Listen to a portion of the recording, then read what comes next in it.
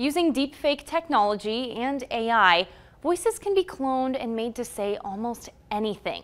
The calls Idaho voters received last weekend were made to impersonate Senator Chuck Winder. In my opinion, it's not the Idaho way. I hate to see this kind of dirty politics continue and get worse each election cycle. Senator Winder says the deepfake calls made are tied to a group called Young Americans for Liberty, a self-described libertarian campus activism group.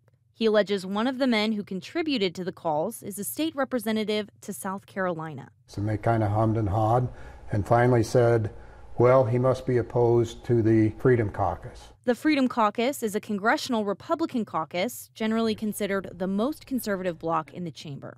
It's coming from that far-right group. They're attacking myself, they're attacking the Speaker, and they've singled out other members of the House and Senate to attack with these lies and false communications.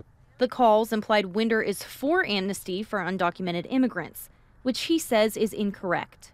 We need to reform our guest worker program at the federal level. We need to not have amnesty for those people that came to our country illegally. The Idaho State Senate Majority Caucus says the fabricated statements attempted to manipulate voter perception ahead of the primaries.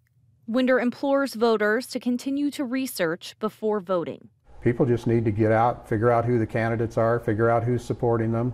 The Idaho State Senate released a statement saying they stand with Senator Winder and urge Idahoans to remain vigilant and seek truth and accuracy while engaging in politics.